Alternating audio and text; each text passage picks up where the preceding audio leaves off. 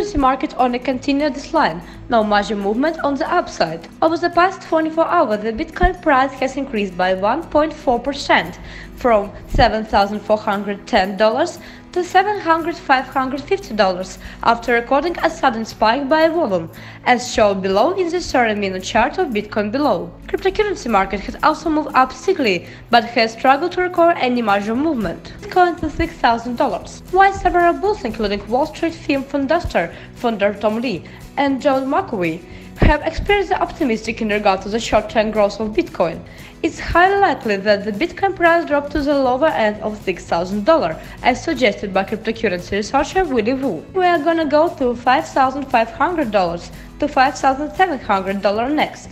I can't see $7,000 holding. Most likely we will balance a bit that we will side through. Long time for here, looking into June for the route timing of the play to a best guess, said Wu.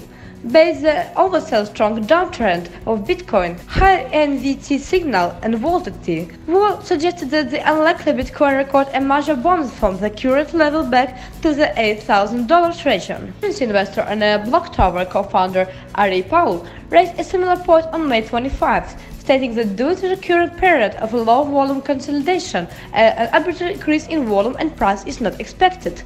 Always a good bet for a low to mean event.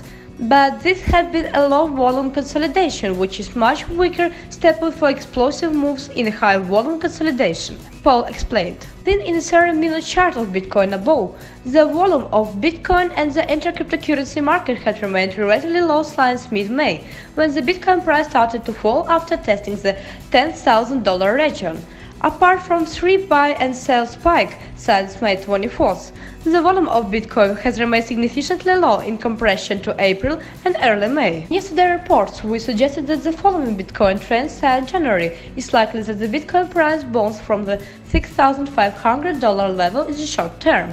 But analysts see the Bitcoin price dipping below the $6,000 level, especially if the market cannot regain volume in a safe manner. Permeable.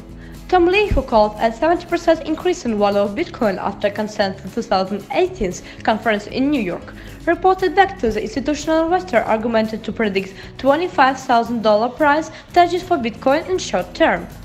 I think institutional investors have gained a lot of interest, and they haven't really come into cryptocurrency yet, because there's still some regulatory uncertainty, but that such an ultimate allocation into crypto and assets class is going to be a powerful reason why Bitcoin relies.